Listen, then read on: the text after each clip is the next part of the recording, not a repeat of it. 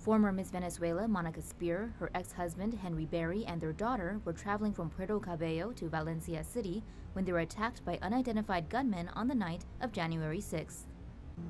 They were reportedly traveling in a gray Toyota Corolla when the vehicle sustained damage and stopped.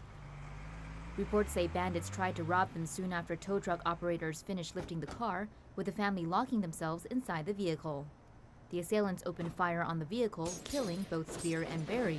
Their daughter suffered a bullet wound to the leg, but survived.